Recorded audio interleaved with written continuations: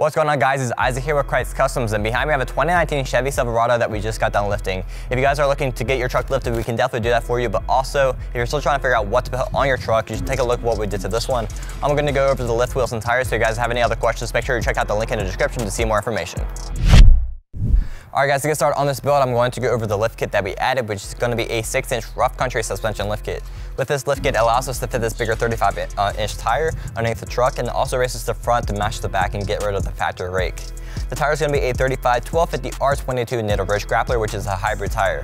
So it's going to be a mix between the mud terrain and all-terrain tire, so you're going to get the more aggressive sidewall, the bigger tread, so you can take it off-road if you want to, but also it's going to be a great on-road tire as well. It's going to give you a nice quiet ride and also the long tread life between 45 and 65,000 miles. The wheel is going to be a 22x12 fuel hardline, which is going to be a mix between the concave and the deep dish look.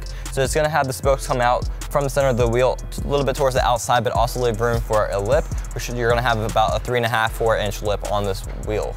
With that offset of the -44, it's going to push that center of the wheel in and create that deep dish look, but also it's going to push that wheel and tire package out a couple inches, giving it a wider stance.